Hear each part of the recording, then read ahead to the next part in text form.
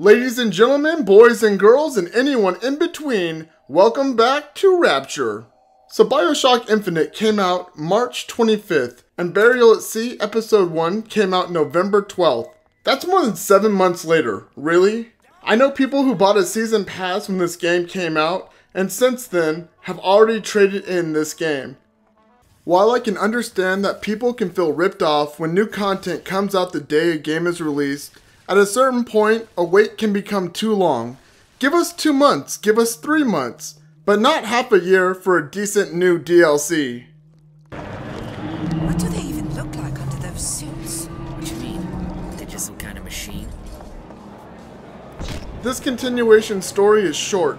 I mean really short. I mean not worth the $15 price tag if you're gonna buy the 2-part series one at a time.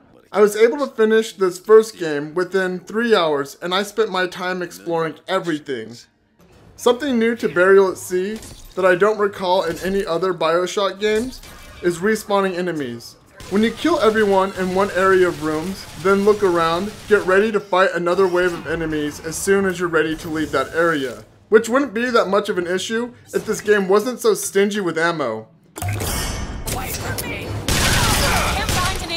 Surprisingly, there are areas of this game that have you using a skyhook, which was one of my favorite additions to Infinite. There aren't a lot of opportunities to use it, but it's nice to see the integration, in my opinion. I noticed that there were a few technical glitches, things like Elizabeth's skirt would randomly become sucked into her body.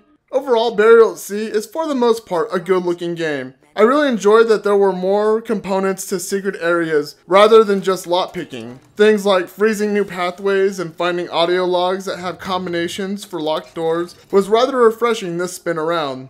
It's cool that they rebuilt Rapture from the ground up and allowed us to see this interesting world, but with such a short amount of gameplay, a weak story, and an unbelievably lackluster ending, BioShock Infinite Burial at Sea Episode 1 DLC gets a 5 out of 10.